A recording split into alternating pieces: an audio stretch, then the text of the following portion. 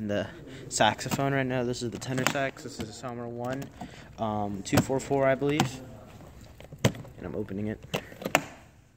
And there we go. Here it is.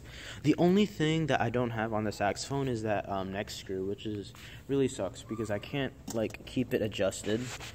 And yeah, so this is beautiful right here. It's the school's though. I don't own it, but I'm about to set up right now. And I've only been playing for about a month actually.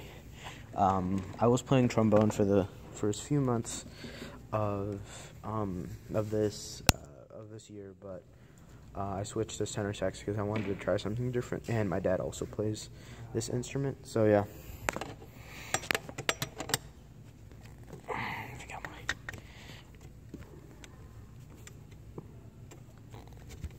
So I'm putting the neck up right now, and gonna get the reed and the mouthpiece.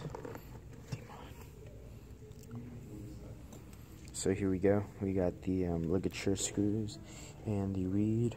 Or no, this isn't the reed. What am I saying? This is the mouthpiece. This is the reed right here. This little guy right here. About to use him for this. Yep.